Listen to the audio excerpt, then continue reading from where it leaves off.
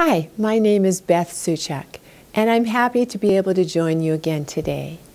Again, I'm talking about the human spirit and blessing your spirit.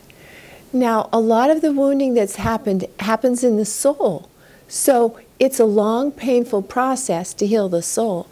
But when the spirit is activated and blessed, it makes the healing much quicker and more enjoyable. So thank you for joining me today. And first I ask you to connect with the Holy Spirit and your human spirit and breathe in and let that spirit wind, that pneuma, come into you and fill you up and lift you up. And let Him guide you. And I ask your soul to kindly step aside. So today I'm talking to a very vital aspect of your spirit.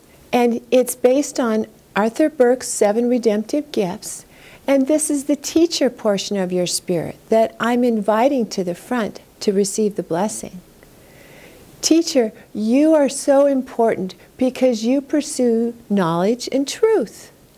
Those are big to you.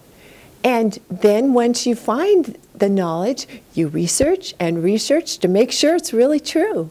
And that's a good thing. And I bless you, teacher, because you want to have facts, you want to have information, you want to have details. You don't jump on the latest fad. You wait to see. How is it going to pan out? Is it going to be true? You make decisions and process slowly.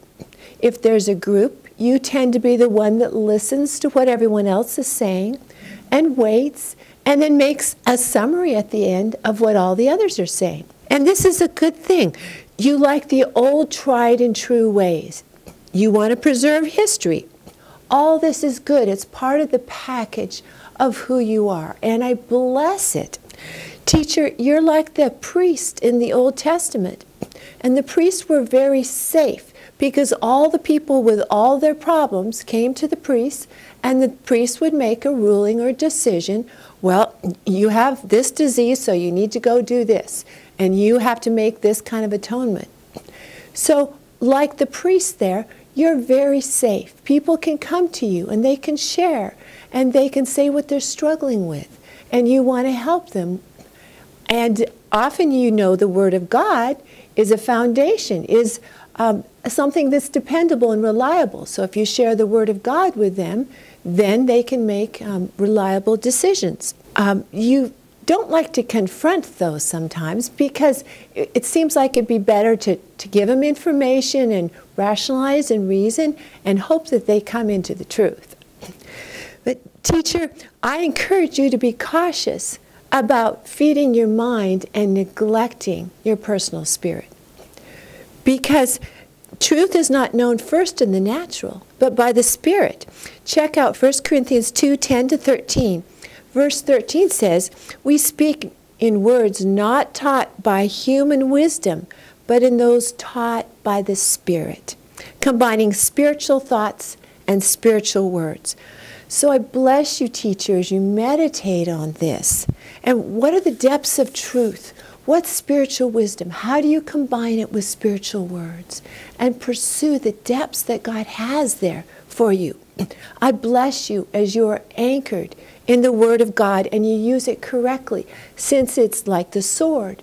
It's sharp and it's active. Luke, the author of several books in the New Testament, was a doctor but also a teacher gift. And you can tell because those books are the most systematic, sequential, and complete history of Jesus and of the early church. Luke wanted to make sure he had all the facts, all the details, all the historical facts to put together to make a very complete picture. And like Luke, teacher, you like the details. You want the background information to prove that it's true. And that's a good thing. You think details are important. But a lot of the other gifts don't see that. And so I'm sorry for the impatience or the lack of understanding that others have had with you when you're telling a story and you're presenting the whole story that you think needs to be told, and they're critical or they reject you. So I wash off and break off the many judgments people have had against you, that you're too detailed, you tell the story too long, it just goes on and on. I just break that off of you because God designed you to see the picture, to get all the pieces, to put it all together, to be accurate. That is your design, and I bless it.